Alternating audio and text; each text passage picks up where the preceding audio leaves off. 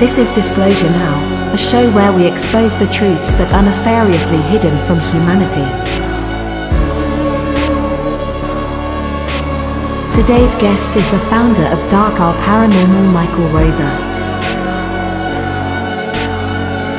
Michael is an independent researcher of paranormal phenomenon who recently released a documentary pertaining to what is colloquially known as the Montauk Project.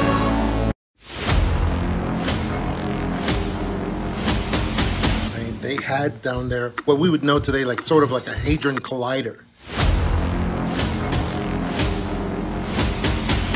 in order to create the time-space continuum disruption that they needed to connect with other dimensions. So this is Battery 216, and this is the first place I ever ventured into the base. You can't see his face. It's like the Matrix or something. Like it's just like a peach blur. Like they blurred out his face. And there's other people there who were involved in his life and his time travel projects. All time coexists, and it's possible to go from point A to point B. But these groups work together very closely, especially recently, and especially on projects such as Montauk.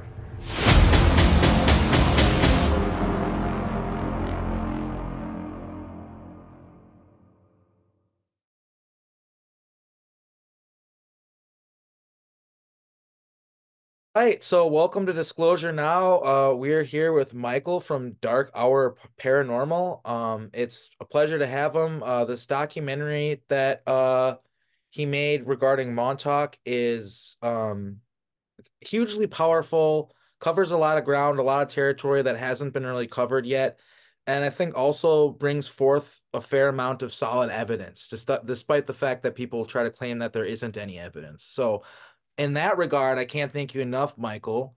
And yeah, welcome to the show. Why don't you give the viewers a little introduction to who you are and what you do? Thank you very much, Arkheim. That was very endearing, and I appreciate those kind words coming out. The documentary was something that I put a lot of time into in respect to the vision.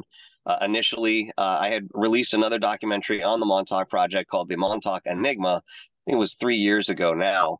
But it was more focused on what I was finding interesting about the project and going out to Camp Hero for the first time with Brian Minnick and Michael Colantonio. And that was, again, more of a personal journey, even though I did touch upon some things that were within the story. I felt that standing back, there was more of an underwhelming feeling coming from that side of creativity. So my initial vision for the one that we've just released, Lost Souls of Montauk, was to actually have some of these people involved that really were there. And it's very difficult, obviously, to get some of the survivors to talk. I mean, there's a comfortability level. There's this concern about becoming stigma, within their own societies, within their families, within their workplace, if we're going to talk about this publicly. So it takes an enormous amount of bravery to have someone sit down and talk to you at length the way that we see within the documentary. Myself, little background, I started researching esoterics back in 1991, 92. I was very much influenced by unsolved mysteries, some of Carl Sagan stuff, regardless of what we know about him today. This was the platform that you would go to find this type of information outside of a library. Obviously we didn't have internet the way that we do today, so we couldn't just look things up. Around 2002, I stumbled across a page that was from an article that Al Bielek had written at some point. And this sort of described the Philadelphia experiment and then, very quickly worked its way into Phoenix 1, 2, and 3. And I was absolutely fascinated. And at the same time, I felt some sort of familiarity with this particular story. Now, of course, I had researched many other things prior to this. I had not had that same connection innately, and I didn't understand why. But, as it was during that time, I continued researching forward, and this sort of took a back burner, but it kept popping up as the years went on. I eventually, many years later, realized that I did have a definitive connection to Montauk. And once I sort of cleared out for myself, to the best of my ability, what that connection was, it allowed me to move forward to speak to people like yourself, James Rink, Alondra Markman, and many of the other purported people who had been involved in that project one way or another. Now, I won't tell you that we didn't start with some of the first generation survivors. We did. I mean, I haven't spoken to Stuart Swerdlow, for a specific reason, but obviously he's part of that generation. And there were others. And still there are people, believe it or not, in their well advanced years coming to me, even after seeing this documentary, claiming, yes, I was part of this project. For years, I had, dealt with certain things. I had many questions. And, maybe this documentary is offering a different perspective, which is actually perhaps answering some of those questions for even the first generation survivors. Yes, I think you've done a great job with that. I am kind of interested, side note, and if you're not comfortable going into it more, that's fine. But I have noticed when it comes to the Montauk boys, and all of us coming forward right now, um, Stuart Swerdlow seems to be silent. We Mhm. kind of have a camaraderie that we're forming, us Montauk survivors. We're all talking, forming friendships, and trying to form solid testimony in order to maybe bring this forth into in court eventually. And I'm just kind of curious where this sort of separation between us and Stuart Swerdlow might come from, and what some of your reason is for not talking to him. Again, if you're not comfortable going in too much detail into that, I totally understand. But if you are willing to answer the question, I'm definitely curious. Absolutely, man. Not a problem. Stewart has been a very polarizing figure from the moment that he came out talking about being a Montauk boy. And, we've sort of dealt with that as time has gone on the best that we could, with grace, of course.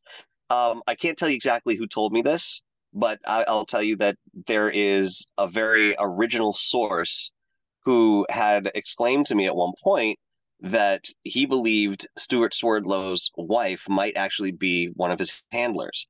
And he had very specific details to support that theory, which, within that expression, I had to say, well, there might be something there.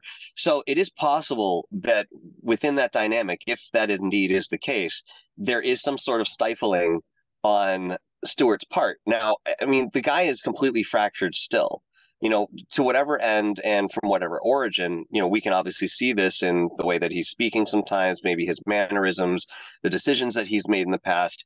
And though we can't fault him for that, if he certainly had been through some sort of trauma, we can say that this is the presentation moving forward. And unfortunately, today, I feel personally that Stewart is more in line with his own interests in what he can capitalize when it comes to this particular story, which, again, I don't necessarily fault him for, but it does truncate some of the other survivors and their stories and the significance of this camaraderie that we have when you hold a disposition such as that.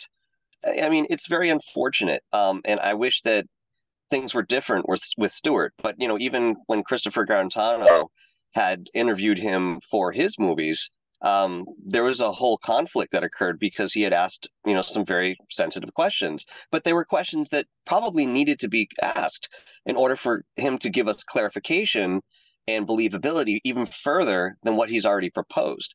So again, unfortunately, Stewart is a very polarizing figure. Obviously not to the point of maybe Andy Perro or Andrew, Basiago, which is actually on the, more lamer side of that sort of thing. I've talked to Andrew. He's a very, very nice guy, very intelligent. And I absolutely hold some sort of belief and respect to the narrative that he provides. But yeah, going back to Stewart, it's, I think for now, it's a lost cause. I don't think he's going to be spearheading anything in terms of revelation when it comes to this story. I think he's done. Yeah, Okay. just real quick, I want to say that I did read his book. I think it's 38 cubed or some sort of number cubed. I got maybe halfway through it. It's very dark. It's very hard to finish. I Mhm. kind of put it down, but I do think he has some testimony, and we all kind of all of us Montauk survivors agree he was there. But I do think he might have been a programmer, and there might be some sort of fear that he has to talk to us because of guilt and stuff like that. And I just want to, on the record, say that all of us who he might have had negative dealings with, we all I mean, I can't speak for everyone, but if he's willing to come forward, we would forgive him and we welcome him. But at the same time, I understand exactly what you're saying. He seems to have a sort of disposition where, unfortunately, that's probably not going to happen, at least not anytime in the near future. Brian, I pass the microphone to you. Oh, yeah, thanks, Rakeem. You know, I mean, you Hey, both of buddy. you are speaking to um, Stuart Sirlove and Andrew Basiago. And, you know, I know a lot of people out there, especially those just tuning in and learning about secret space programs and the Montauk Project are like, where's the proof? Where's the proof? You know, I believe I've seen there's footage floating around out there of what looks like Stewart shaking the hand of an alien gray, a gray alien who's like Hmm. almost as tall as he is. And then, you know, speaking to Andrew Basiago, there's apparently that photographic evidence of him as a child during Project Pegasus back in time at the Gettysburg Address, wearing what looked like oversized shoes and a jacket that were given to him on site by And locals. I think the most damning evidence for the fact that the Montauk Project or Project Phoenix, as it were, definitely existed is the fact that Michael was able to prove with his documentary that they say there's no underground facility to like any underground infrastructure to the point where it's kind of delusional. Like sometimes you need a basement for it doesn't even make sense, right? Like, and then in the documentary also just documenting the fact that clearly there's an underground infrastructure. So clearly they're lying about something. And then also the FBI gentleman's what's his name again? The John D'Souza. John D'Souza, yes. It's a name that I need to make sure to remember. Um he really gave some damning testimony too, as far as, you know, the reality of the Montauk Project and that there's really something to this. I mean, it probably isn't really the smoking gun that a lot of people would want as far as just this guy coming forward and giving some credence to it that, you know, has kind of some of the backing to be able to say something like that. But yeah, there's just a whole lot of what I would call evidence in the documentary. And I think you paired that with our testimony, which of course is a little more hard to verify, but I think you Hmm. paired the evidence with our testimony quite well. And I think we all can thank you for that. This is really a great just expose on what happened there. And to the viewers who stumbled upon this interview, I highly recommend you get to his channel, Dark Hour Paranormal. You subscribe. He has all sorts of great content, and of course, check out the documentary. It's got I think it's like 12,000 views now and climbing, and we definitely want it to get more. It needs to be seen by as many as people as possible. All right, very much. Thank you for that. I mean, a quick note on the underground. I mean, I didn't show the blueprints that Brian has brought to me within the documentary. We're going to save that for a later presentation because it's much more involved than perhaps even the documentary I put together here could really encompass. Now, one of the things that we've noted in many cases is that on these blueprints, everything is accurate above ground, but there's no mention or illustration or architecture of any kind when it comes to talking about an underground or a basement or utilidor tunnels or sewer systems. These things obviously have to happen or be created in a compound like Camp Hero if you're housing thousands of soldiers, which they did, for generations. Every great war saw some sort of affect when it came to Camp Hero and their involvement. Now, just taking the Sage Radar Tower alone, there were a handful of these built throughout the world. Right now in Montauk, that is the last standing one. I think the one prior to that had fallen or been raised was in France. But the one in Montauk, that FPS and 30 radar, that's the last one standing in the world. Now, in every single one of these Sage radars, they were all built by the same company. I forget the name of it. Brian, of course, could probably narrate that a little bit better. But regardless, they had to, for a structural reason, be very deep underground, probably within 3 or 4 levels. Otherwise, they would have just toppled over. Now, one of the things that people always bring up is, Montauk is a lot of sand, and yeah, there's granite, but maybe it's really deep down. Well, through different LiDAR scannings that have been done over the years, we realized that it's not as far down as we thought. And if that's the case, then that would support some sort of integrity in respect to structures and tunnels and labs being built underground.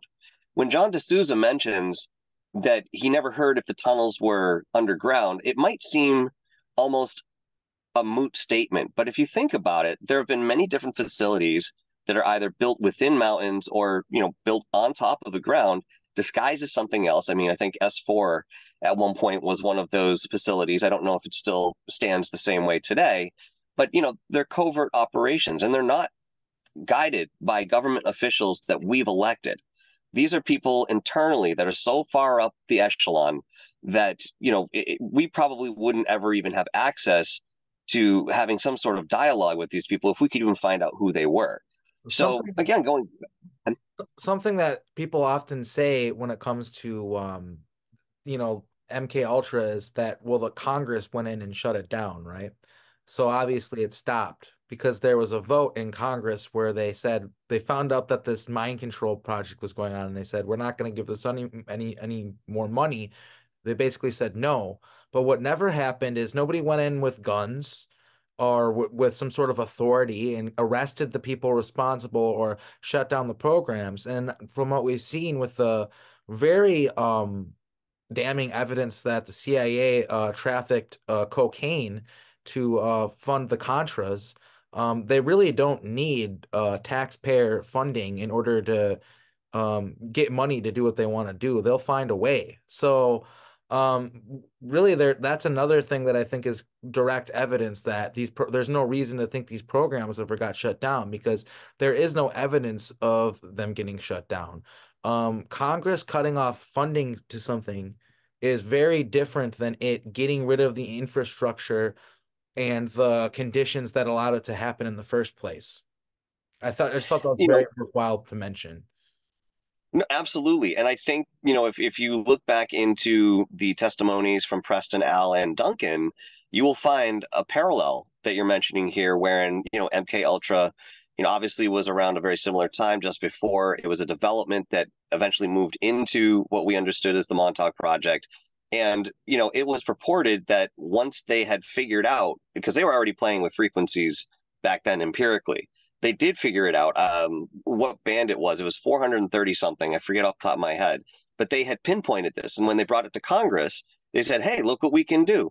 Let's go into scientific endeavors with this. And Congress said, well, if you can do that to other people indiscriminately, you could probably do it to us without us knowing. So boop, that's when they pulled the funding for them.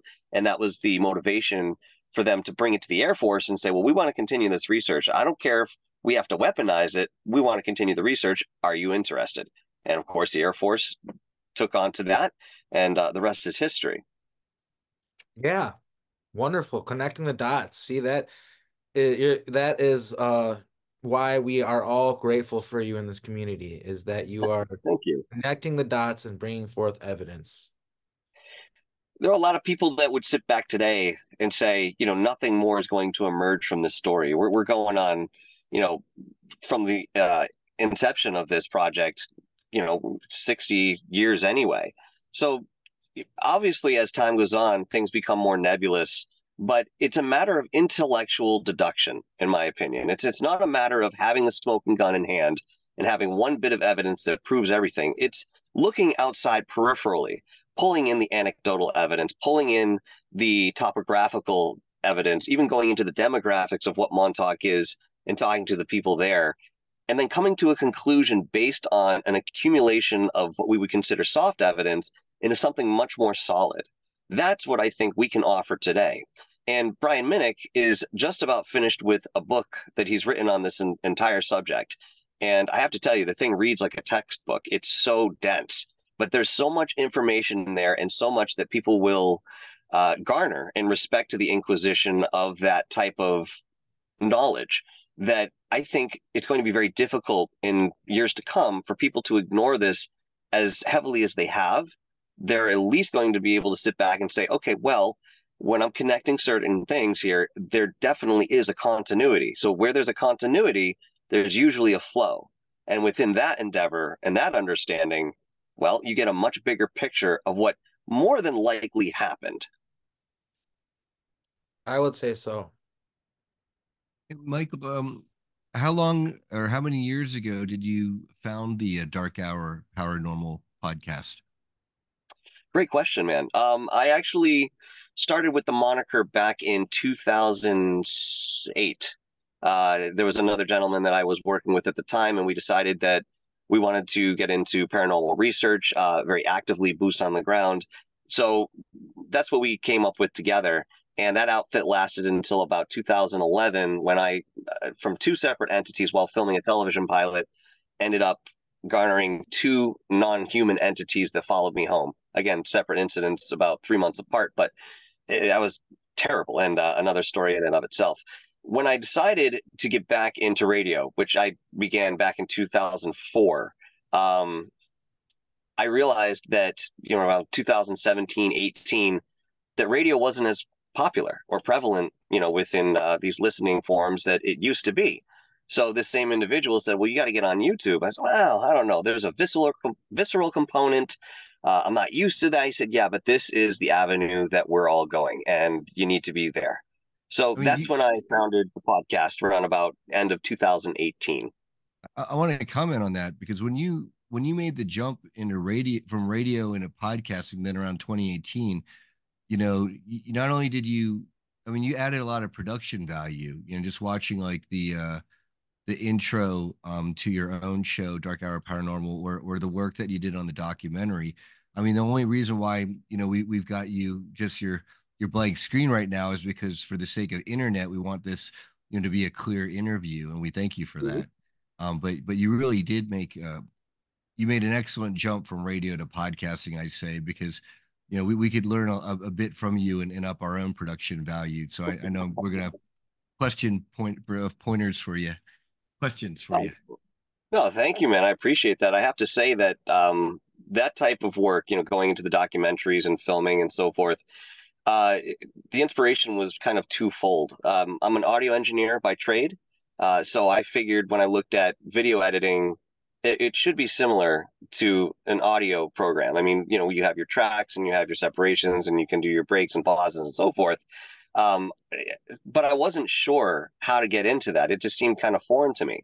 So I ended up linking up with Third Phase of Moon. And these guys, for all intents and purposes, very much encouraged that I could do this myself. I said, well, I remember the day too. And he says, I don't think I can go out and just film an episode. I said, there's two of you, brothers or cousins. I'm sorry, cousins, brothers, or twins.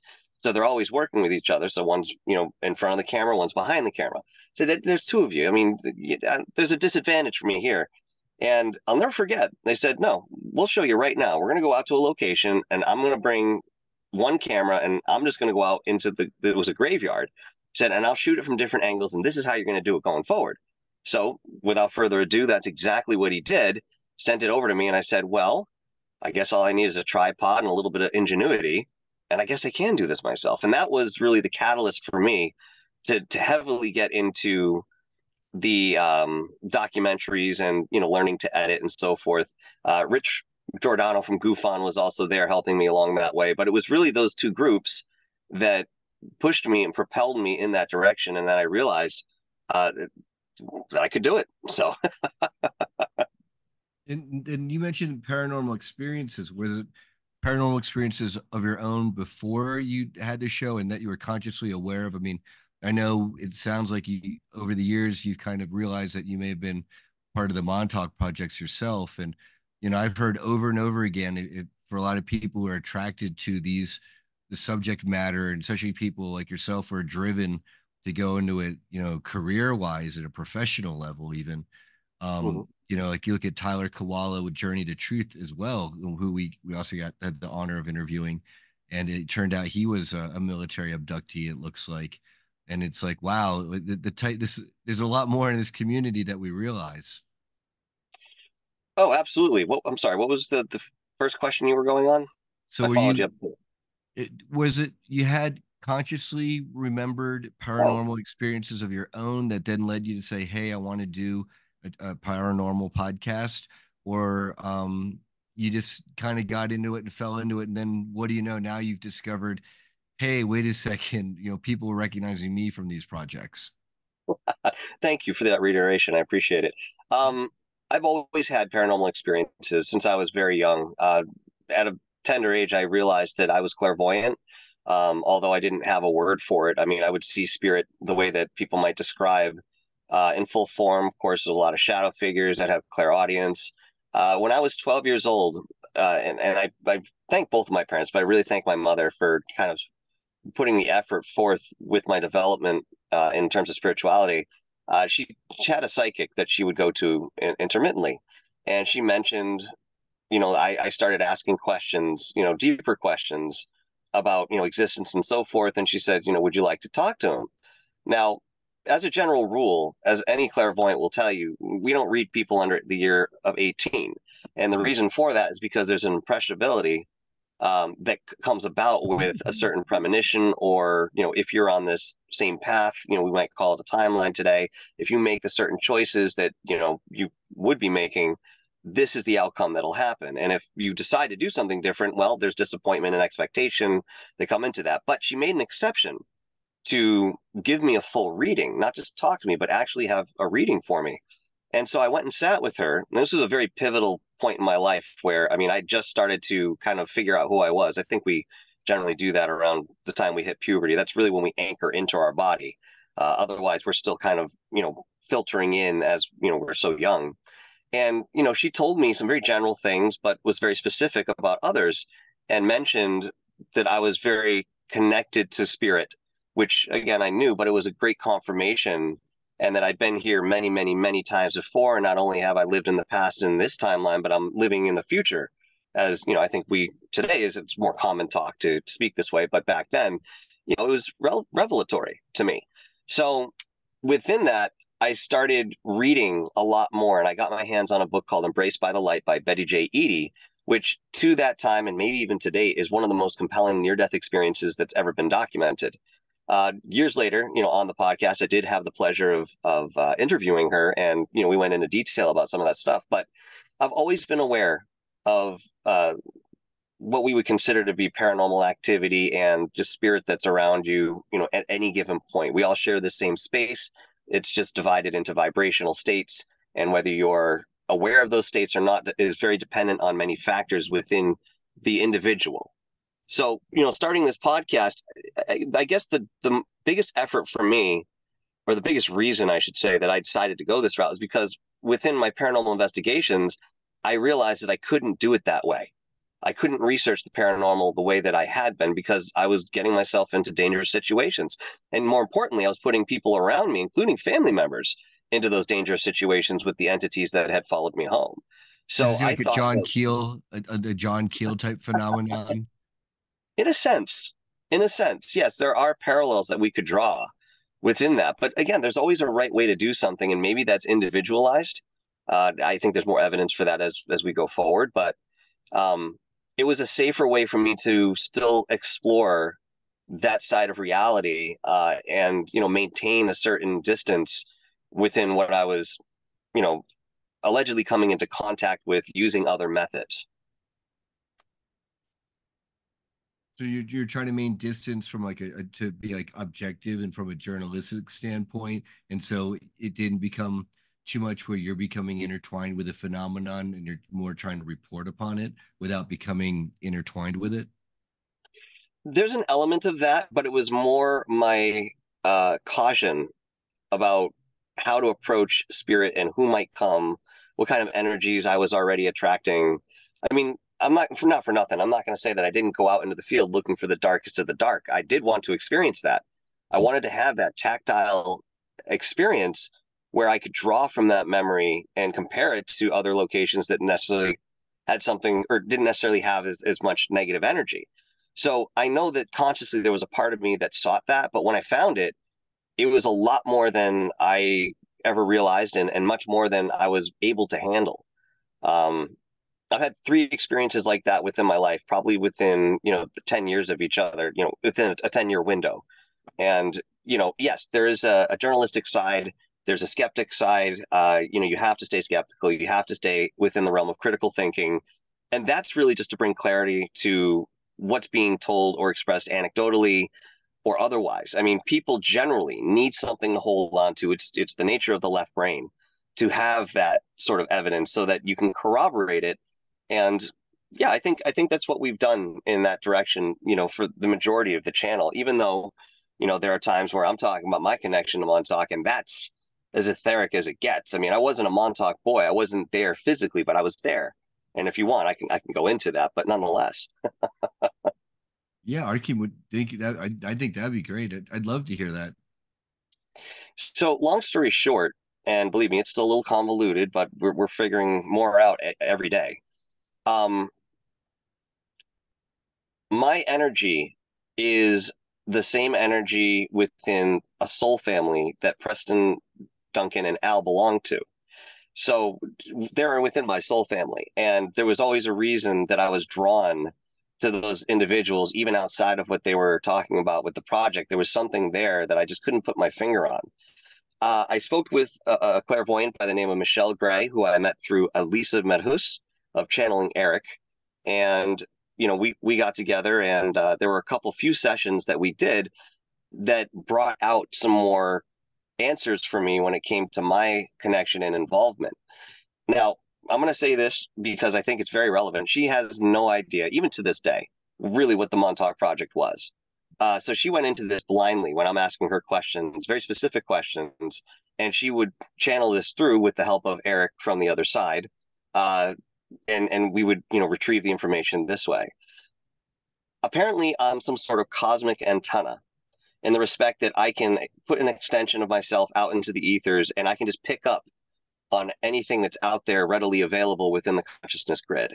And for me, the challenge was to be able to differentiate what was there outside of myself, meaning I didn't have personal experience with it, versus what I was actually innately, peripherally, and directly involved in when it came to certain aspects, including the Montauk Project. So I have memories of being in the underground labs in Montauk. I remember seeing the chair. I could draw the room for you. It's never changed in my memory. I could even see specific receivers and probably tell you which ones they were, based on this memory. And it sits in myself similar to a past life memory where you know that you weren't that same person. But what was happening in Montauk, keeping in mind the scope of this project, not only were extraterrestrials coming and going physically and also sitting in that paranormal highway vibrationally, there were souls and other overarching groups of, I don't know what you would call them, not necessarily angels, but, a lot of people or entities that were interested in the direction that was being taken with this project. So they were sitting on the opposite side as auditors. And while they weren't there physically, they were there in a non-physical sense. And this, the people who were running the project knew this somehow. And they were allowed, myself included, to witness what was going on. And there was absolutely no judgment within this. It was more of a curiosity because they were playing with timelines, and they were going to the very core of what ran our universe and figuring out how to manipulate that. So this was a big, big step for humanity, because nobody had actually done that en masse. We had done it individually or, through certain ritual to a certain degree in the past, but never to the level that we achieved using vacuum tube technology, which has its own esoteric and quantum principle. Hmm. And you mentioned earlier, speaking of being sensitive and the clairvoyance, and we know that a lot of people, they have that as children, and then they tend to lose that, as they hit puberty and become adults. Do you feel like did those abilities stay with you, or did they leave you as you matured? And then, having said that, now that we're in the times that we are in now, do you feel that maybe you're getting any more sensitivity or less sensitivity compared to before? I'd have to say that as soon as I realized that was something I could open up to and even cultivate in a sense, the floodgates just opened, and they never shut. In fact, they keep getting wider and wider. I mean, I've had experiences, in years that came later where, a friend or a family member would pass away and they'd fucking show up, excuse my language, they would show up in front of me, either as a ball of energy that was, more like an egg, some sort of oval shape, about the size of that person too. This isn't like a small orb. And I would talk directly to them as if I was having a conversation with you right here. It was that clear and sentient in way of that experience. And I've always embraced it. If anything, I've sought to again, cultivate this when I have seen that opportunity within myself or within an opportunity that's been provided, through the universe or through certain connections. It's just, it gets stronger and stronger every day. Now, if you don't use it, you lose it. That's the idea. But this is one of those things that once you see it, once you experience it, you're forever changed. Yeah, definitely. It's interesting you talk about the ball of light thing. It's very common. I mean, I guess we're kind of maybe preaching to the choir here, but it's a shared reality. I've had similar experiences where I've had passed on loved ones come to me and they appear to me as a ball of light. And there's been times where I'm like confused. Who am I talking to? Who is this? And then it kind of morphs into like a Obi-Wan Kenobi, like transparent version of them, so you can Mm-hmm. understand who they are. Like, and yeah, it's interesting. So, and I think, it also makes you wonder, um, when it comes to sightings of like orbs, like UFO sightings too, how often maybe that's just some sort of light being or a light body. Could even be like people like astral traveling, and that's the physical manifestation of you seeing that. So that's just an interesting aspect to it. But yeah, it's all absolutely fascinating stuff, and you've definitely cut your chops a lot when it comes to the whole paranormal thing to get you ready for this Montauk documentary, which truly is sort of like this amalgamation of everything. You got the aliens and the ET, you got the time travel, you have the satanic ritual abuse. It's just like it sort of is everything. Or the masonry, the Catholic Church, Scientology. I mean, it literally all kind of wraps up all into one of this thing. And I think something that kind of is interesting about the Montauk Project for me is how it shows you how it's all connected. You know what I mean? Like so much of this stuff is connected to this over here and this over here and this over here and this over here. And when you start making those connections, that's when like a lot of the proof starts coming out and a lot of the hardcore evidence starts really becoming clearer and clearer. And I really do think that you may have spearheaded something with this documentary that you just put out because you don't see as much of that in the other documentaries that I've seen that there's quite a few of them. But you really sought after evidence, and I think that you did a good job of just kind of mixing together testimony of people who were actually there, and then the real hardcore stuff where it's really hard to argue with. I am kind of curious in your research. I remember Penny Bradley mentioning to me a couple of years ago, so I can't remember who it was that found out this information, but Mm-hmm. there's somebody out there who apparently made a query as to what kind of energy was being used at Camp Hero. Like how much power are they using? How much water are they using, et cetera, et cetera. And I'm pretty Mm-hmm. sure that this individual found out that like on paper, whatever facility was there was using enough resources to where a small city could be down there. I'm curious if you ever came across any evidence like that in your research. Actually, Brian Minnick did, if you're not referring to him already. He was the first to be able to garner that type of documentation because he's literally spent his entire life exploring that base. I mean, from the time he was just a kid, he was out there and he saw the trucks that were there cleaning up the toxic spills and whatever else that was chemically altering the terrain. And he was there to pick up all of the documentation that they had thrown out from wherever they had, pulled it up underground. And he has that documentation today. So he has the food ration delivery and he has the water usage and he has the power usage from nearby power plants and so forth and stations that were in Montauk. Yeah, I think a lot of them are still gridded out there, but there were some obviously that disappeared over time. But yeah, he has an entire library of documentation that would talk, explore everything that you're mentioning here.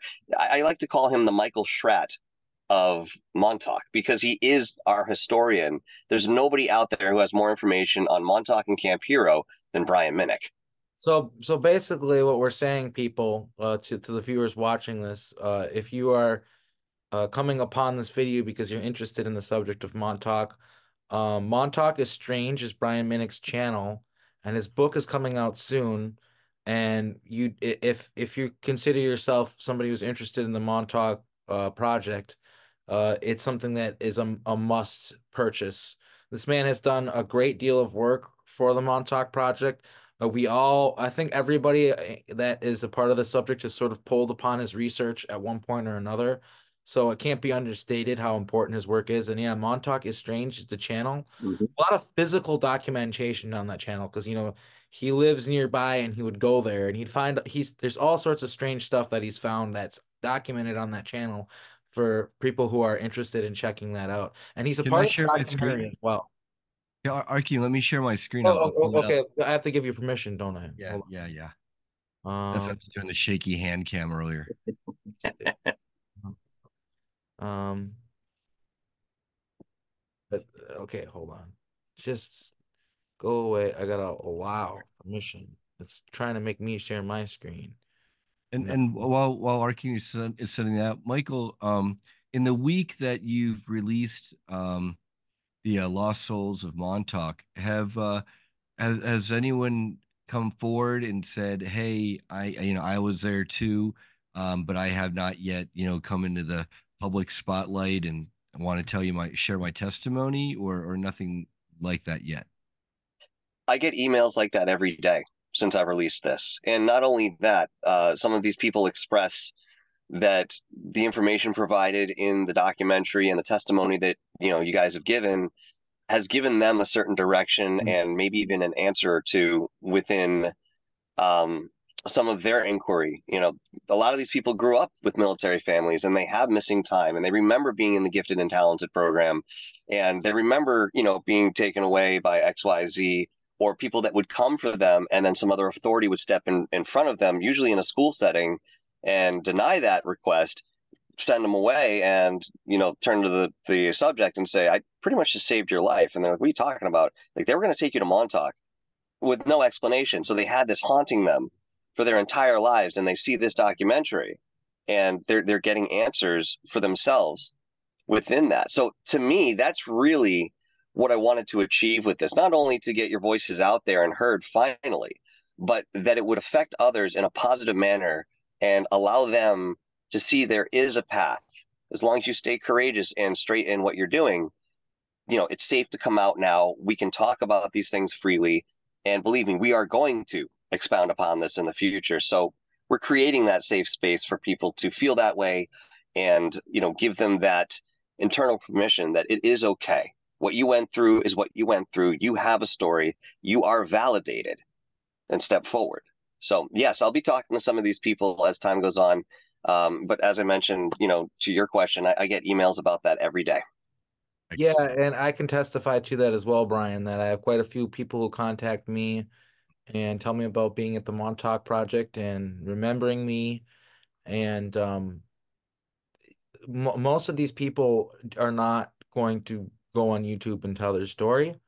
They've got lives. They're respected in their communities, and they don't want to, you know, uh, mess up their lives or make themselves look like they're crazy or something like that. And unfortunately, some of the stories that I get sent, I mean, because the documentary that Michael put out here, it shows how gruesome it was. And unfortunately, for a lot of these people, they experienced very gruesome things during Montauk, and it's hard for them to find community and talk about it because of the stigma around it.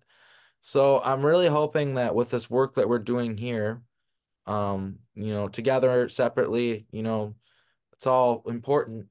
Um, I'm hoping that eventually it creates a space where this is accepted as fact, as public fact, and just part of human history, and people can get the help they need without having to feel stigmatized for it, and they can come forward with their stories and their testimony. And I think that we're helping create that environment one step at a time. I know for sure that this stuff is a lot more mainstream and accepted than it right now than it was like 20, 30, 40 years ago, you know? So I think we're Even making a 5 or 10 years headway. ago, yeah. Yeah, and I'm sure as somebody who's been doing this, because I'm fairly new with my YouTube channel, I don't even think it's 2 years old, but you've been doing this for a while. So you've watched the evolution of that, and you've seen sort of how people have become more open-minded and accepting of these paranormal phenomena, including things like the Montauk Project. Absolutely. And, I don't see this letting up in terms of interest either. One thing that we really had working for us was the, is it Duffer Brothers? Duffy Brothers, I think it was, releasing Stranger Things, with the original working title as Montauk. And once people started understanding, even though that was, more based in, storytelling and fantasy, there were elements that were very directly taken or borrowed from the Montauk Project stories.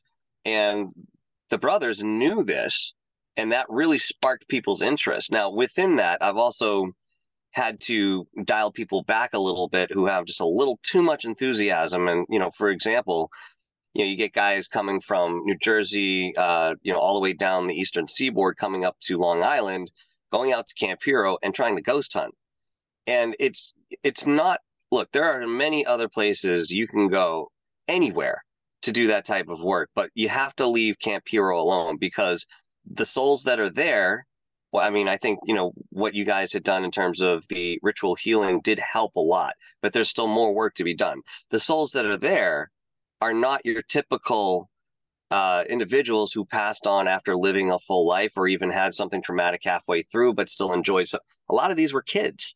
So, there's still this confusion within all of that energy there. And you can't go there opening doors and, even approaching in what maybe people think is a benign way. It's actually disrespectful in this particular location because of what happened there. But again, in the end, that type of publicity did help us to garner a little more traction and a little bit more attention in respect to the mainstream uh, narrative that we could now, open up a little more freely, and we would have the audience that would listen because, well, they saw Stranger Things and they're curious what true story, quote unquote, this was based on. Do you get a lot of Stranger Things fans? I mean, because that's a show that was broadcast to millions and millions of people, and a lot of people are excitedly awaiting season 5, I think it is, the final season. Do you get a lot of those people who came to it from this was a purely fictional show, and then I was such a fan, I read up about it, and then I found out it was related to this actual Montauk project, and then from there they stumble upon your content? Initially, that was the path that they followed. And I think the reason this was only initially is because eventually people were still doing their own armchair research. And by the time, a year out, 2 years, came, they had time to do that research and they'd come and find me and they'd want more detail that they weren't finding, doing their own research. They were already convinced, they were already convicted that, this was a very large possibility in terms of a reality. And they just needed a little bit more to work with or another avenue to traverse to support and solidify that for themselves. And then in terms of your own journey, Michael, a lot of people, I don't know where you are in terms of wanting to recover memories, because as Arkheim was saying earlier, a lot of, it's soul destroying stuff for a lot of people to face sometimes. Have you delved into, quantum hypnosis and healing technique or other types of therapies to recover any potentially blocked memories that you may have? Nothing yet assisted, although I can't tell you I haven't reached out to people to do this type of work. One of the issues I come into contact with is a lot of therapists, this. They don't want to go You're breaking up. Can you deep, or they're can you back, equipped to do it, or they just have some sort of reservation. Michael? You broke up Can for you us. hear me now? Yeah, could you Kind start of. from the beginning there with the answer to the question? Yeah, yeah, absolutely. Uh, What was the question?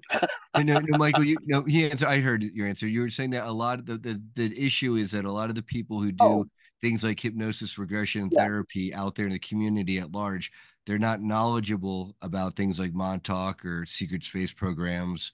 And on the one hand, and yeah, they're not necessarily equipped to deal with that. Well, one person that I know, Yes, thank you. Drago Reed. Drago Reed, we had him on the show. He's good at what he does. And he's equipped to handle the SSP aspect of it. But it's all this Dolores Cannon, QHHT, the real deal stuff. So I really recommend him. But yeah, it's one it's you know it's a kind of like a personal choice whether you even want to go down that path as far as recovering memories because you don't necessarily even need to do that, but it can be helpful. And I've spoken to quite a few people who have found it healing and grounding, and I'm actually going to be doing a session with Drago this July at the conference we have coming up. So that should be good. I would like to explore that avenue of things. I'm definitely not afraid to face any of that because it is a part of ourselves, and many times those are fractured parts of ourselves that we need to recover one way or another. If we don't do it this time around, we're going to have to do it in some other incarnation. So might as well get it done while we have it in front of us within that opportunity. I have a piece of the Sage Radar Tower, as I think many of us do now. And one of the elements I wanted to was to bring it to a clairvoyant and have them use psychometry to kind of pull whatever they felt out of this piece and see where that aligned within what we know about the project. Well, I wouldn't you know it, I've spoken to no less than 20 of these people, all in my area, and one of two things happens. Either they don't want to touch it, or they just flat out tell me no, I was at with to no say explanation. That nope, nope. I brought a little teeny tiny piece back of the rusted radar that had fallen down, and I showed it to some of my housemates and business partners who they're sensitives, and they said there's really sick energy on it, and then they encouraged me to throw it away. They said don't keep it here in the house. It's not a good thing to have around. Yeah, but you know what, Brian? Because of your level of involvement, we all kind of sit on collective vibrational states. I mean, it might not bring any sort of detriment to you, but that being said, I think as long as other people aren't handling it, you should be Mm, safe to keep that. I'm very selective with who touches these pieces because I mhm. I want to cause them any sort of complication, whether they believe in that or not. I mean, I know what it is. Um, so yeah, I mean, I think you're fine as long as you kind of keep it to yourself, keep it close to your heart. Mhm. And Michael, when we were there all together on site during the Montauk Adventure Tour, and I know you've spoken to being sensitive and being able to see, say, beyond the veil, as it were, unlike the majority of us so far. I know that Jessica, the cryptid huntress, and Long Island Bigfoot Mike, they were both able to pick up the presence of other energies, like whether they're fairy or Sasquatch type energy, there in Hmm. that beautiful Montauk area. Did you yourself, did you sense or detect or see anything? I did. I felt the elementals there. I didn't see specifically who it was, although I felt Sasquatch. I mean, I felt a lot of these other, for lack of better description, smaller entities that were there, very curious about what we were doing. Some of them knew, and others just had questions, but they were all present within that effort that you guys put forward to not only heal the land itself, but the energies that are still there residually. But yeah, I mean, I was very focused on what you guys were doing, but I could always sense that. And anytime I've walked into Camp Hero, they're always there. And half the time when Long Island Bigfoot comes along, they flock to Hmm. us. I mean, he's a Yeah, magnet I for that sensed type of that activity. both him and Jessica Jones, it was actually really important for them to be there Hmm. ritual because they were there to help bring in the energy of the elementals and stuff like that. Because they helped. They were there. We might not be able to physically see them or whatever, but you could sense them and they were there and they were helping along with that process. And they're kind of instrumental to all of this because um that fracture that's there at Camp Hero, it that we kind of sort of started to heal. It's important for a lot of reasons, and it's important to them as well. So they it was important for them to be present, and it was important for them to be welcomed because unfortunately, because of some of the work that we did at Montauk, a lot of these elemental types and beings like that are afraid of us because we went against them in the natural law. And it was important for both Jessica and Mike to show that it was safe for them to be there and that we're transmuting and transforming that energy. And I think it's really interesting that you sensed that because that's a huge part of this, is that there are these energies that are all around us that are important and are uh so key to all of this. Well, I wasn't expecting them to show up. I mean, they just kind of became present, and my awareness shifted, and I thought, wow, that's interesting. Because again, I had no expectation in regards to their presence or their awareness of what we're doing. But as I've thought about it since, I mean, it makes absolute sense. Even if Mike and Jessica weren't there, you can't do anything to the land without that permission. It's as if you were to come into my home and start rearranging stuff. You'd have to have permission to do that. It's similar to even seeking healing for a land because a lot of those elementals are the land. They're not separate the way that you and I see ourselves. They are the trees. They are the grass. They are the soil. Very good So you soft disclosure yeah, of this is the Miyazaki Studio Ghibli movies. I watched Princess Mononoke last night. It is literally disclosure. It's literally showing you exactly the truth, like what it's really like. I live here in the Redwood Forest right now, okay? And I beautiful. have the spiritual sight. It's not always turned on, but the other night I was in the forest at night and I straight up saw the Nightwalker of the Jedediah forest that I live near. Like I could see it. Like and it looked just like Miyazaki, he's clued in its disclosure. Like there literally are forest spirits. There literally are elementals. It's like they tried to kill the forest spirit and like spoiler alert everyone at the end like the flowers are growing back and they're like I didn't know the forest spirit made the flowers grow. And it's just like humans are so dumb. Who do you think who do you think makes the flowers grow? The forest spirit, you know what I mean? The spirit of the forest. And yes, these elemental beings and these spiritual entities that exist all around us. And we have the audacity as human beings to think we're the only ones and we're the important ones. It's quite humorous almost, but it's also quite sad.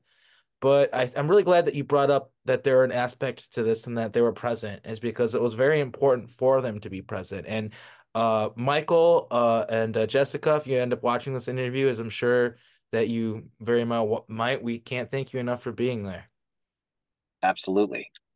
Yeah, and Michael, have you been back to Camp Hero since the adventure tour this summer, or spoken with anyone else? Has anyone noted any change in the energy there? Has it gotten less heavy than it was before we got there? I live vicariously through Brian Minnick because he's always going out, and it's a little bit of a travel for me. I got to take the ferry over and what have you. So I save those jaunts for the warmer weather. But I haven't heard anything from him or anyone else that's really mentioned whether they felt a dip in the atmosphere or the environment. But I would suspect that there was, and if we were to go back, we would feel something different, especially in that area where the planetary cross grid point is and, perhaps the surrounding areas that we affected. I mean, it's been said many times, that these projects existed in pocket realities. Well, these pocket realities had some sort of physical element to them as well. And they were anchored by different locations, usually intentionally within the Camp Hero, especially, just talking about that, for the localization purpose of it. Yeah, I mean, I'd be really curious to hear if anyone's been back and get their feedback to see if it's I've heard the hopefully energy is clear, actually. I talked to Mike about it. okay. Good. Okay. Mike said the energy's a lot lighter there. It's a lot clearer. Okay, that's the Long Island Bigfoot, Mike. Hmm. Okay. Yeah. Amazing. And we're also going Imagine to if have we on the show continue in the to do near that. future. We're basically just kind of like playing it by ear because we have a couple shows, but he's going to be like 2 or 3 down the line. We're going to be talking to Mike. You know, we will go back again this year. I don't foresee any year going forward where I won't visit Montauk down by the the biorhythm time. So between the 10th and the 14th of August. Obviously the 12th being the focal point. But yeah, we'll be back there. I think James will be joining us this year. I don't know who else is going to be coming, but yeah, we'll definitely be back. And there's a good chance I'll be down in Orlando in July. I just spoke with James earlier today, who gave me a lot of details about what he was doing with this conference. So I may see you guys down there as well. But we'll definitely be going back to Montauk this year. It'd be an honor to have you at the conference for sure. And there's another Montauk trip kind of in the works this year. Oh, absolutely. And thank you for that. But yes, absolutely. Without question, we'll be going back. Now, we may not be, up in lavish houses as we were before. I mean, there have been plenty of times I've gone down there with Brian and Mike and we camp.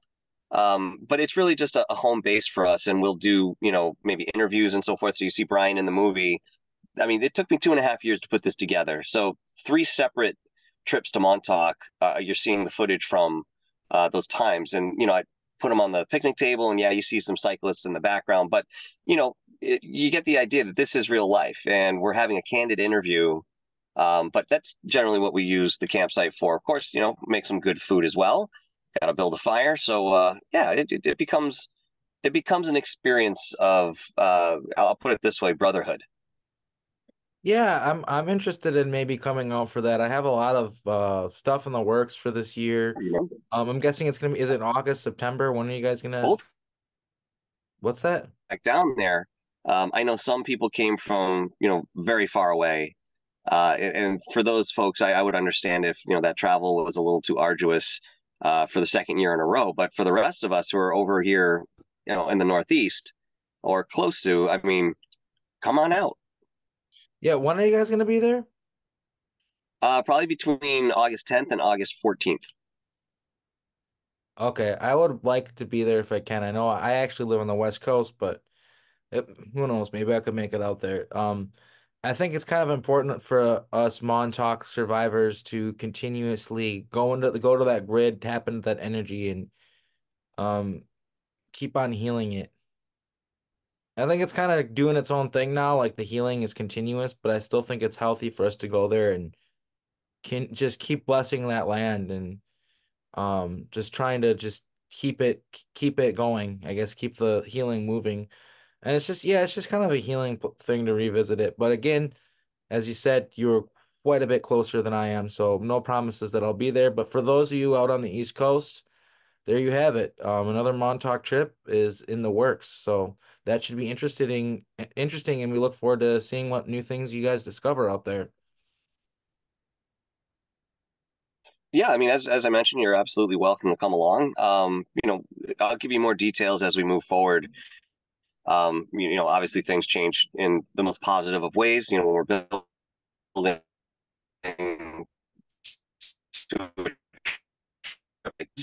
so see what you can do. You broke I up. wanted to mention very quickly You're breaking up, that brother. are still there at Camp Hero. They are You're uh, breaking up.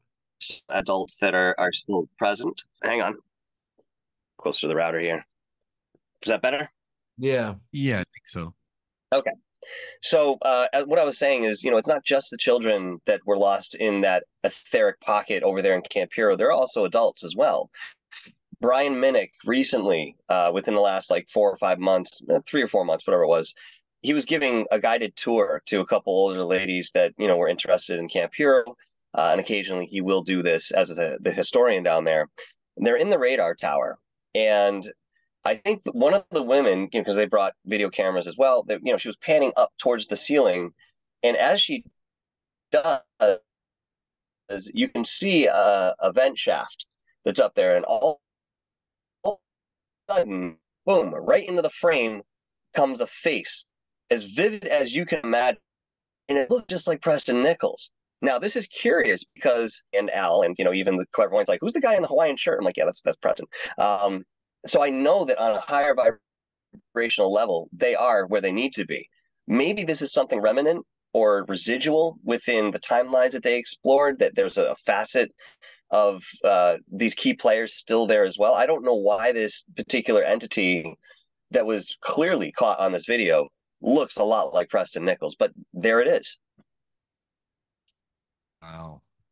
I also heard James had been saying that he thought that after the appearance of Junior to chase off the bad guys from Mhm. Camp Hero, that they relocated to Can you please New take him off the Orleans. screen? Oh I yeah. don't like looking at him. Can you Oh, please? sorry. Yeah. See you, President. So he mentioned that they may have relocated to New Orleans. Do you know anything about that? I have heard the same thing, but I've also heard that they moved a part of this back to Brookhaven National Labs. I also heard that they walked their way out to Colorado. The thing is this, I mean, within all of these deeper black projects that were mainly performed underground, they're all connected physically through tunnel systems and railway systems. And we've had maps to, kind of talk about this and explore it further. There's a very specific type of drill. The name is eluding me at the top of off the top of my head, that they would use to bore some of these tunnels, and it was atomically powered. Um, God, I can't remember the name of it. I did a whole report on it like 3 years ago. Regardless, um, so for them to just pick up and move wouldn't be something that anyone would see. They're not bringing helicopters to, pull gear up. They're not, bringing in bus loads to move people. They're traveling underground within these systems, and they're still connected. So it's really difficult for us to now pinpoint where some of these were. I mean, if you dig Here's my into James's testimony. documentary, My what's testimony, that? my testimony regarding that, I would point towards, well, Al Bielek's testimony, where he talked about throughout the country they built basically tentacles of the octopus, as it were, Yes. that Montauk, and he basically said it's everywhere now. It's in every city. It's everywhere. So basically, all that Montauk was the epicenter for this thing. They've got facilities all over the place, That's it. and it's just expanded, and it's just become a bigger th thing, really. And so, Brookhaven National Labs is definitely a facet of it and an important facet of it, but it's just one of many. 100%. Um, you know, that's the unfortunate reality. I mean, as Preston expressed to James in his documentary, he thought that he entered into the project through New Jersey, which, I don't know how much James can actually place that. I haven't really talked to him about it, but that seemed curious. And of course, we talk about, I mean, we mentioned it too, Arkeem, in your interview, somebody who's so young, 19, 20, 21, 22 years old. I mean, how are you there? Yes, time travel is a big part of that endeavor. And they were sending kids back in the early to mid 90s to Montauk, not only to witness the origins of this program, but to garner information that may have been overlooked or lost, even physical documentation that somebody needed for X, Y, and Z, and they would bring it back. So some of these kids that were indoctrinated did go back to the original time, even though it was on a different timeline in a sense, and then returned with the pertinent information that was requested. And now they have an experience of being in the original Montauk Project. So again, it gets very convoluted when we talk about these things, but people have to keep in mind and keep an open mind that, there's a lot of science out there behind time travel. We know for absolute certain that it is a possibility that we can execute it as long as we have the amperage and the amplitude to provide it with enough power, whatever endeavor we decide The to take argument, moving backward or forward. the argument that people make is that we don't have a strong enough power source. Um, Mm-hmm. and the argument that is made by me and basically my colleagues is the human mind is the power source for the time travel machine we built at Montauk. And it has an exponential amount of energy that you can tap into, especially when you connect it to the mind amplifying chair, or the Montauk chair as people call it. So it's 100% feasible, more than feasible. It's real. Yeah. Well, that's possible, but what I've understood is, we have what we consider, or what's called a Merkaba. All right. And for those of you who are not familiar with this, it's sacred geometry within your arc field, which expands about 55 feet in all directions from the center of you. Okay. This is two tetrahedrons that are upside down to each other, and the way that they are kind of angled depends on whether you are a feminine energy or masculine energy. And the purpose of this sacred geometry within your field is to tap into this, allow it to spin, or you actually give it the push it needs today, and you can actually teleport from one place to another on the planet physically, or you can do it within the universe that we live.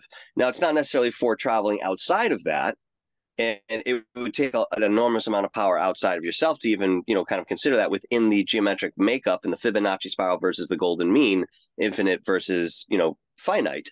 But, again, what they were doing in Montauk, they could have very well amplified maybe a single person's energy, maybe a group of people, where then they were then drawing off of that to help power. But from what I understand, they were tapping into different power sources all over the country. It wasn't just in Montauk. They had ties with all these different power stations that would provide them with ample energy to at least initially get things going. Eventually, it was coming from the Eldridge and the generators that were on that. If you remember how the story goes, when they collapsed the project, they actually had to go back and break these things up before that cyclical energy could stop. And the project was no longer, the location was no longer getting any energy from that, no electricity coming through. It's scary to think that there's a still possibility of a time space rip in that vicinity there, just north of Montauk in the water, Mm-hmm. where the Eldridge appeared. Absolutely. And I don't see why it wouldn't be there anymore. I don't think anybody went and fixed it. There's a lot of us who are doing that type of work within our dream states. We're tasked with going into those dimensions that they created or collapsed or were artificial, and we're somehow writing those within some sort of spiritual work. I know that for a fact. I've talked to many people who do it as well. But outside of that, I don't see anybody else making that effort to go out and sort of explore that area, that stretch of the ocean, and see what they can come up with in the same way that you guys may have healed the land out by the ley line there. I mean, we had Bob Estes and Gary Fretz charter a boat and take a crew of 8 people out onto the water, and they may have gotten to do some healing work on the time rift as well. We've been told. Well, you guys would have been the very first. They saw some strange things. Jessica Jones talks about it a little bit. She remote viewed some stuff like patterns in the water and all that stuff, and they ended up seeing some of that stuff when they went out there. So she remote viewed it before it happened, yeah. So it seems like they kind of encountered something. But again, if you were there, I'm sure you remember that there was this incredible fog that rolled in during the time where the ship was supposed to appear, which is very sus. You know what I mean? Very sus. Like, so who knows what happened? One thing I wanted to ask you about is, so I have to be frank here and admit that I did not watch the first Montauk documentary you made. I actually, I don't think I was even aware that you already made one, and I apologize for that. I'm kind of curious what that one kind of pertained to, like what that was like for you, and just kind of like the difference between the first Montauk documentary you made, and the documentary that just came out. As I kind of mentioned when we opened the show, it was more of a personal exploration for myself. So it was me going to the base, feeling intuitively, and remote viewing different locations, and just kind of expressing what I was picking up in a right brain sense. And of course, I was interweaving some of the history and the lore that went into it. I mean, we had Peter Moon come and join us. I walked Camp Hero with him. We went and visited one of the power stations because that day on the biorhythm, we did lose power throughout the entire town. And Peter had already suspected that this had something to do with what they were working on still underground in Montauk, again, with the biorhythm at the helm of that explanation. So the first one, again, is really just an exploration into Camp Hero. It doesn't talk and elaborate too much on the very details of the project because, at that point, the generalities were already expressed, and I didn't want to go down that route. But what I wanted to do with the second one versus the first one was to make it less about me. In fact, the second one, I mean, you see me maybe twice, once in the glass in the mirror, and then, once climbing up in Shadmore. And yes, I narrate some things, but the documentary has nothing to do with my personal experiences. It's all of yours. It's all of your voices. It's all of your experiences and testimony. And, yes, I did the remote viewing, but I had to kind of follow up on that because, I mean, it was so odd that I had seen these people under, the earth in that remote viewing sense, and they all saw me, and boop, I went back into my body because I literally panicked. And then to come back, a year later and do it again when I felt it was okay, or that I was, confident enough to do it. And I found the same exact room, all the lights off, and nobody was there anymore. And that's when I had to get Jessica involved in a session and get her take on what she was picking up. So yeah, just to answer your question, the biggest difference between the first one and the second one is that the second one is very thought out, methodically put together in respect to the players that I wanted to see on that screen and the voices that needed to be heard, versus more of an exploration within Camp Hero and the lore and hanging out with Peter Moon, which was the focus of the first one. What was it like kind of meeting all these different survivors and seeing everybody talk with one another and just being a part of that energy? What was that like for you? I know it was definitely really intense for me. How did you feel like? What was it I like? thought it was Well, I thought it was very communal. As you mentioned, Arkheim, at one point, you said, well, I thought it was going to be darker, this visit. And it's not. It was more about light. It was more about the healing. I think each one of us had that intention, and that's what we brought with us. So for me, it was sort of an explosion of energy when we all got together, and it was a celebratory sort of experience for me, wherein maybe there was reuniting within energies, and maybe consciously, maybe subconsciously, people were recognizing each other. They were allowing each other to share these experiences. We were really working with healing all the way around. I mean, I was doing Reiki sessions for people up to the very moment I had to leave. I mean, the very minute I caught that ferry, and mind you, we're 2.5 hours away with traffic.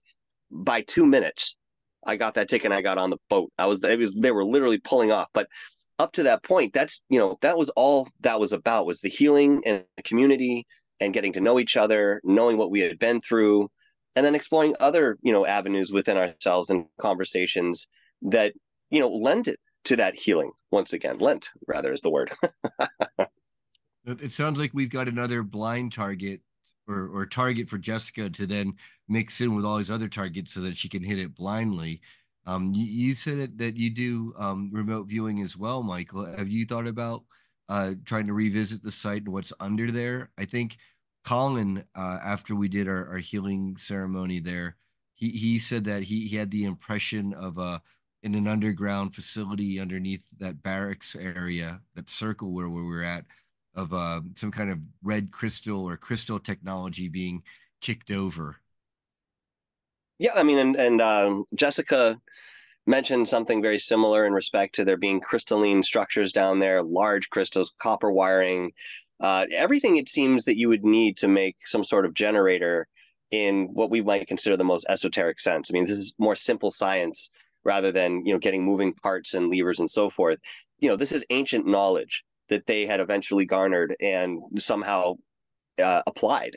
Really, it became a practical application rather than just the knowledge. So I probably will remote view that spot again, with some reservation, considering what I've already found. But when I went back to do it the second time, I was expecting to maybe see something different or see people there. And it just, I mean, I can't describe it other than to say that when I finally saw that there was nobody there and it was still the same room, I was shocked. It was definitely something outside of myself. And within those type of experiences, that's how I can validate that I'm not actually influencing what I'm seeing when it comes to a remote viewing session, because things will not be any way, shape, or form the way that I expected. And if it is, there are always distinct differences that I couldn't have thought of that I'm picking up during that session. So yes, eventually I probably will do that once again. Well, not only is Jessica going to be at the conference? We're also going to have Courtney Brown of the Farsight Institute. So, you know, Oh, Remote viewing fantastic. G. yeah, the remote viewing video. So, He's like the master of remote viewing, right? Like, I'm actually extremely grateful and honored that he's going to be the keynote speaker for this conference. I don't think we could pick a better person because he's very empirical and he speaks very clearly and fluently and matter of factly and kind of almost scientifically with the way it presents his information. And that's exactly what we need. And to anyone who is not clued into Farsight Institute and Courtney Brown, you need to be. I would love to see Joe McMonagle be there as well. That would be a trip, honestly. I'm not familiar with that individual. I'll have to look into them. He uh he was one of the original remote viewers for the CIA. Oh, And that's he's yeah, he was up there with everyone that ended up getting knocked off, for lack of better terminology here, YouTube friendly. And it's been traced back, to the actual assassin who was from Russia, who was, assigned to do this. He evaded that somehow. He didn't fall under that umbrella, but he's remote viewed Mount Hayes out in Alaska, and he's seen the same facilities that the gentleman before him, I forget his name, Pat who didn't Price. survive. Yeah, What was Pat it? Price. Pat Price, Thank who you. sounds like he was assassinated either by the Yes. Ruskies or our own people trying to cover up the secret space program stuff at Mount Hayes. From what I understand, it was ordered from us to, an assassin who was Russian, who then took him in Las Vegas, I think it was. And it was by just a quick pinprick to the knee, or to the leg. And, this guy barely even realized it, but he was done the next morning. And then when he was questioned later, this assassin, he outright says, "Yes, I don't know if it was exactly that guy, but I was assigned to do that in Las Vegas, and we just put the dots together here, and we know exactly what it is." But yeah, Joe is a veteran when it comes to remote viewing, and his story is incredibly vast. So if Arkheim, you're not familiar with him, I definitely encourage you to check him out. I do have him in my circle of friends here somewhere. I haven't spoken to him personally yet, but I certainly do have the opportunity to do that at some point. Interview opportunity. You heard it here first, guys. Right, Arkeem? You bet. Yeah, no, thanks for cluing us into him. We're definitely somebody that we need to research a bit more on. And yeah, great. Um, Absolutely, man. yeah, well, it's been really great. Going down memory lane here with this. This it was a great trip that we went on when we did this. There was like a lot of camaraderie and just healing. That was what really sold me on it. Is I got asked by James to be a part of this and kind of be one of the figureheads of it because I was there. Like he kind of thought I should be there, which I was honored that he felt that way. And my first response was Mhm. like, the trauma of it. I don't know if I want to go into that darkness. And he's like, it's gonna be healing. We're gonna be healing. And he was more honest words haven't been spoken because that's 100% what it was. And I guess I could say I recommend to other Montauk survivors who maybe want some closure, other people who have been there. Michael has this other trip that is going to be going on in the future. And I think it's a good thing for Montauk survivors to do to go there as a free person and sort of get that closure. And I'll be honest. Oh, sorry. no, that's fine. That's basically that was it. Yeah.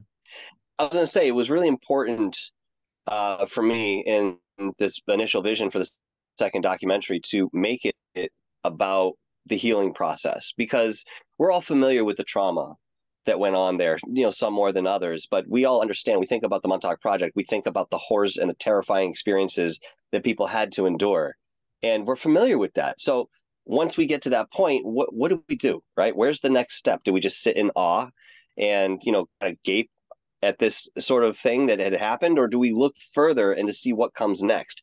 The healing is what comes next. And the beautiful thing about this, according to Duncan, is that it was by 2020 at the latest that the certain cyclical biorhythms were met, and the requirements for that healing or interconnectivity within the energies would allow us to break free from that energy that was holding on to us in a very morose and sorrowful sense, we have to go through that grief, of course. But once you're done with that, the next step is to get on that horse again and become that stronger person and heal.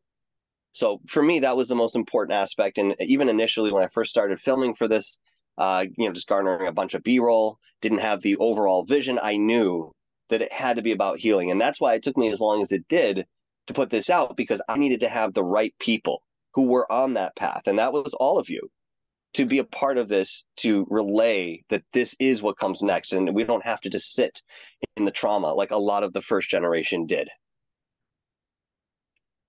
Yeah. I mean, you definitely moved beyond it, Michael. You've got 213 videos there on your channel. It's you've got quite a portfolio here of work. Now, thank you, brother. We've been busy. Been busy. And we're only starting, man. This is just the beginning of a much larger movement that will continue to gain momentum as we go forward, especially when we talk about Montauk. Yeah, you're doing great work over there at Dark Hour Paranormal, and we all appreciate it. Is there anything else that you want to maybe like talk about? Anything you got cooking up for the future, that you maybe want to get people clued in on, or anything like that before we wrap things up? Hey, thanks for asking. I do have one thing. I'm working with Mike Colantonio, Long Island Bigfoot, on a documentary about his ways of going about connecting with these elementals. I think that's really at the core. It's his story.